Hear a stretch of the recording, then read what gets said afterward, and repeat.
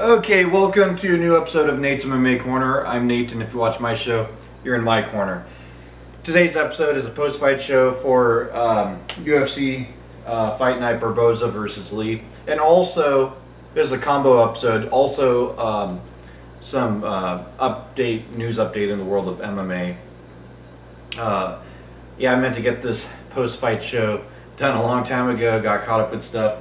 And so, yeah, to keep it current, throw in some updated tidbits on the MMA world as well, give my thoughts on it. So, yeah, just a quick rundown of this main card. We had a catchweight bout at 157 pounds, Kevin Lee versus Edson Barboza. Lee won TKO doctor stoppage in round 5. And then the co-main event, we had a featherweight clash with Frank Edgar and Cub Swanson. Edgar outboxed Cub Swanson en route to a unanimous decision. And then in the heavyweight division, we had Justin Willis versus Chase Sherman, and Justin Willis won by unanimous decision. And then we had middleweight clash with David Branch and Thiago Santos. David Branch got first round knockout, KO punches 2 minutes 30 seconds into the first round. And then we had bantamweight clash with Aljamain Sterling versus Brett Johns. Unanimous decision 30-27 for Aljamain Sterling.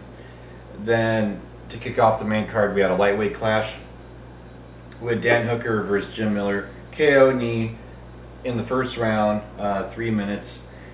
No one saw that quick finish coming. Plus, we always think Dan Hooker of a grappler more so than a striker, at least for me. And Jim Miller is definitely, as I like to say, a tough, durable veteran in the sport. So that was a very impressive win for Dan Hooker. And then you had some good prelims with Corey Anderson and Patrick Cummins. Yeah, this was a great card. And yeah, I can't wait to see where Kevin Lee goes from here. Hopefully he can make weight on his next fight and definitely be in that title talk mix before you know it. Anyhow, so that's just my post-fight rundown, a quick rundown of this card, and it was a great card. And then for breaking MMA news, a lot of you already know that UFC signed a contract with ESPN to put their events on ESPN Plus app, and it's going to have exclusive live events, their fight library, and a lot of fun UFC stuff to watch on there. So I was a little bit shook up on this because I didn't know what to think at first. The ESPN Plus app is going to be $4.99 and then allow you to watch the exclusive fights on there. And then I hear rumors that for additional $4.99 you get the UFC Fight Pass app. So I don't know how it gets split up and all the details yet. UFC hasn't explained all the details in detail on this situation, but it's sounding promising. Hoping for the best. I hope they know what they're doing, and we'll see. Only time. This is one of those things. Only time will tell. I remember when UFC Fight Pass first hit, I was a little shook up and scared because I was one of the early adopters of UFC Fight Pass, and I signed up.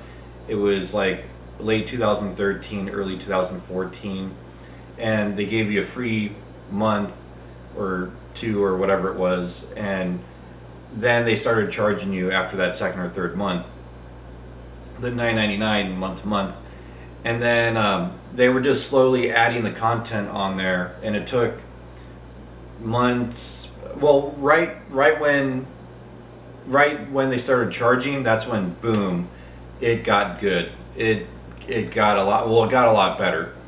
During the free phase, they were just slowly adding everything on there, so you can kind of test out the waters and get a feel for it. It didn't have. It was missing some Ultimate Fighter seasons. It was missing some UFC cards, and yeah, it was real sloppy at first, but then everyone was freaking out, and I said, hey, you know what though, I guarantee you once they start doing the $9.99 and they start charging us, that's when it's going to have all the content we care about, or at least the majority of it, and then they'll figure it out and fix up whatever they need to from that point on. And sure enough, for the most part, they've pretty much done that. I've had few hiccups here and there with Fight Pass since then, but overall I like it and I recommend it. I recommend to casual fans, I recommend die-hard fans, because casual fans, they can go back and watch cards and then they still get live content like every other month, and UFC, and then as well as the minor league MMA promotions like Invicta and Cage Warriors and whatnot. And then you get the Eddie Bravo Challenge, and then the back catalog of Strikeforce and Pride, and then you got the exclusive Ultimate Fighter seasons that aired on there that a lot of people forget about, like Brazil season 3 and 4, which I'm sure in Brazil aired on TV. I can't think of the channels they aired on at the moment, but I'm pretty sure they aired on TV over there. But here in the United States, it was pretty much, you want to see him get it on Fight Pass, and like the Chael Sonnen and Vanderlei Silva season was a lot of fun to watch. So yeah, there's, you know, time will tell, but it's sounding promising. And the ESPN Plus app does have a bunch of other stuff on there too, so we'll see how it all turns out. But I just thought I'd give you guys my two cents on this whole ESPN Plus app situation. So hopefully things work out for the better, but we'll see. So I can't knock it. I can't say it's the greatest thing, but you know, let's just right now let's hope for the best and see where it goes.